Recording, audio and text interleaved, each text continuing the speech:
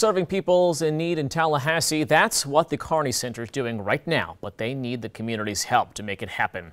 Jakara Wright is the case management supervisor. She says they're seeing a higher demand for their services at the shelter and in their homelessness diversion program. To help meet the growing need, they are trying to collect basic hygiene and household items to distribute to their clients. Wright says this can make them more self-sufficient and have a major impact on their lives. Many of our clients are low income or very low income, so once they move out, they still don't even have the ability to buy some of those basic household items that we're used to. Is a huge step for them, giving them something that they can look forward to on their next journey.